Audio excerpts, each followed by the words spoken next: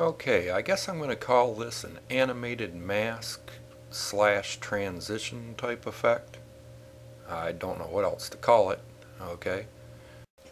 Okay, you're going to want to drag your image into the overlay track, and then after that we right click, fit to screen. Okay. Also, keep aspect ratio so the clip is not distorted. Go to Tools and open up your Painting Creator. When this image pops up, you're going to want to come down here, select Animation Mode, then open your Preferences tab next to it. Ensure that all three of these boxes are checked. Once you've done that, simply click OK. Up here is your Start Recording button. This is how you start recording your animation. I'm going to start by zooming in a little bit up here.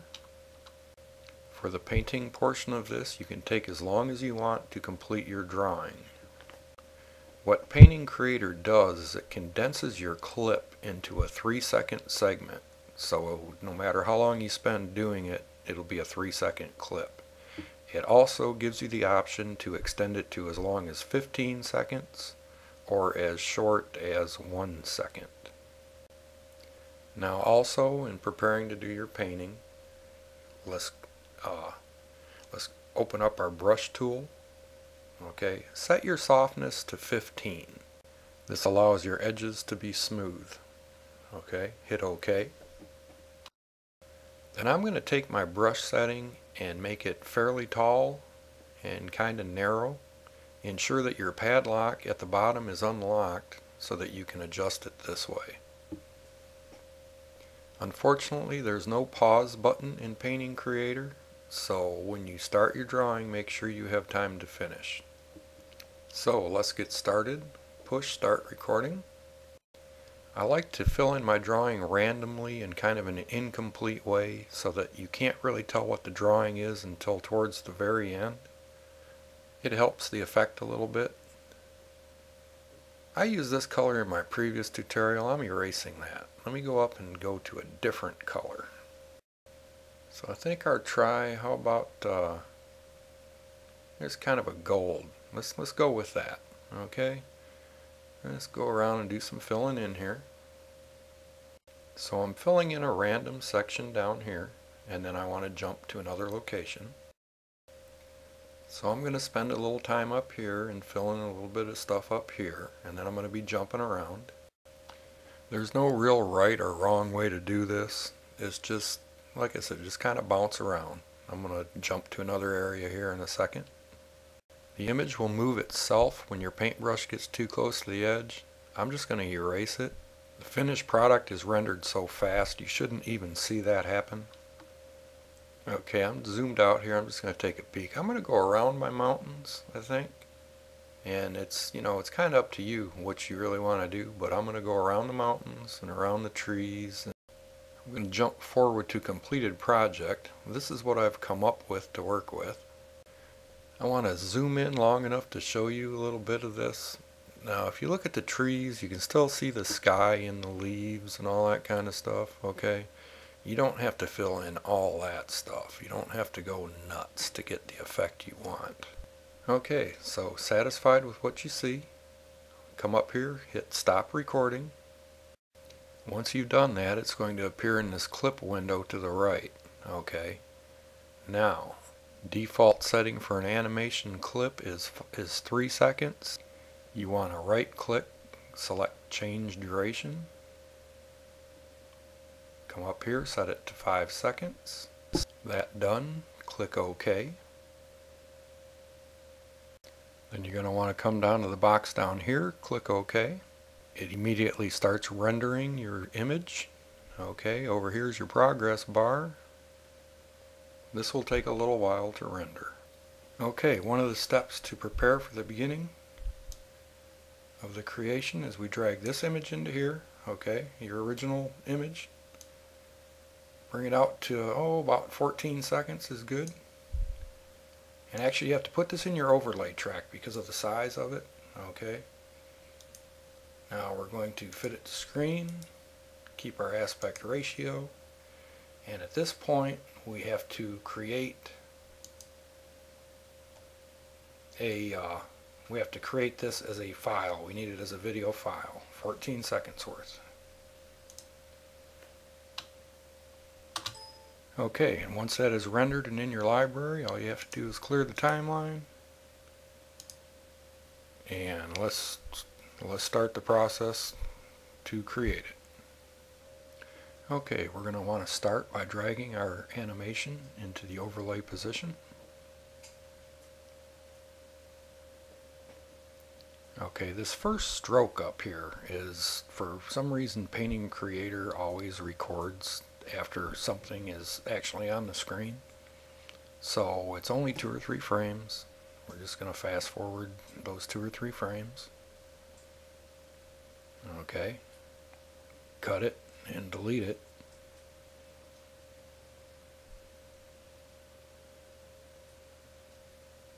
Be sure to move your clip to the far left to the beginning. Okay, and then next, because the color blue is somewhat prevalent in this clip, I'm going to come up here and I'm going to select a light blue. Okay, I'm going to insert that into my timeline, and I'm going to make that clip as long as the animation is. Then you're going to want to come back to your folder. Then you're going to want to take the 14-second still image we created and drag it into your timeline. Okay, now you're going to want to take this image and come 5 seconds into it. Okay. Then cut it. Okay, then you're going to want to come up into your FX filters. Okay, find Auto Sketch. Insert that into the 5-second clip that you just created. Come into your options, click Customize. Okay, the color is the only thing that I want to change here. I want a light blue color, kind of like we did in the beginning. Close match is good enough. Click OK. And also click OK up in the filter. And this is just a quick peek at the effect we've applied. Come back and select your animated mask. I'm just scrolling it close to the end, and I'm going to hit play. I just want to make sure I'm on the very last frame. Okay, then I'm going to save a snapshot of that. Okay, with our snapshot saved, we're going to drag this down into our overlay position. Okay, we're going to have to fit it to screen. The aspect ratio needs nothing because the animation is already rendered correctly.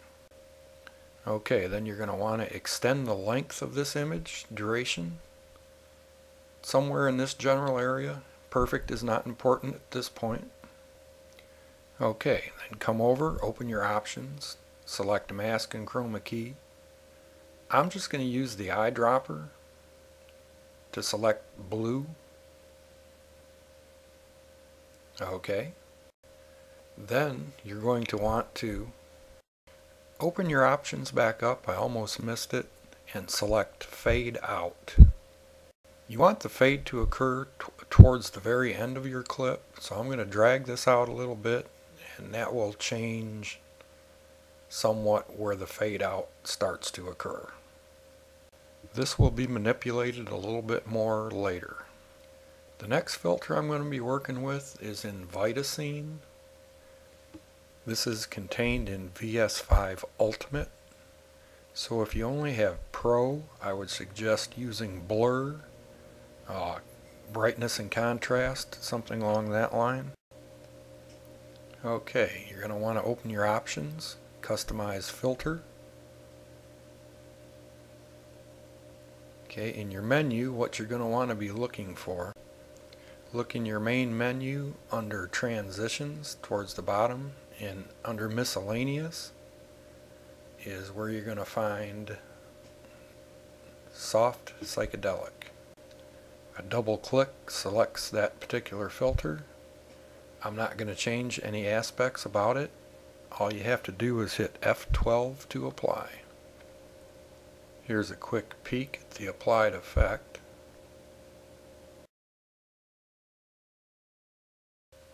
Okay, now I'm going to go to Project, and I'm going to move my slider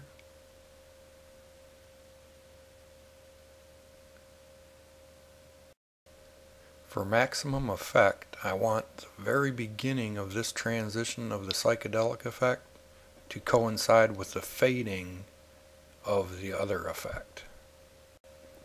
It's pretty close right now. I may come back to it again. Something else that needs to be done is on your blue in the beginning here, you're going to want to come to somewhere around the center of that particular clip, roughly the center of the clip only. I'm going to go even a touch further. Let's go right about there. I'm going to cut it.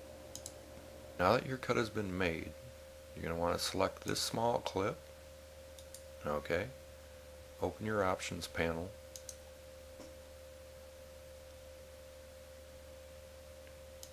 Go to color, under color picker.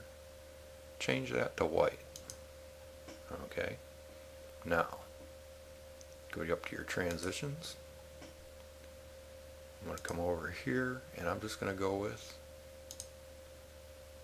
a crossfade.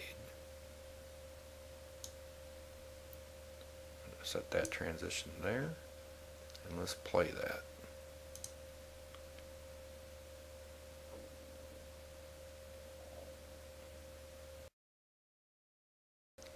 I actually want this transition to last a little bit longer, so I'm going to go into my options. Okay, up here is where you can set the time. The transition is 1 second. Okay. So I'm going for 1 second and roughly 15 frames because it's 30 frames a second, or increasing the transition to 1.5 seconds. Click anywhere in this big open space and the change is applied. And take a quick peek at that. That looks a little better. Okay, good. Okay, it's finally time to turn this project into a video clip.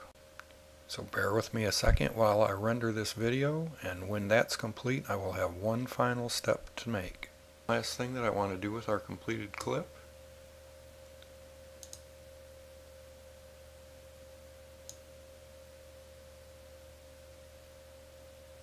to kind of smooth everything together. Okay, here's our drawing completing itself. Right at the point of completion.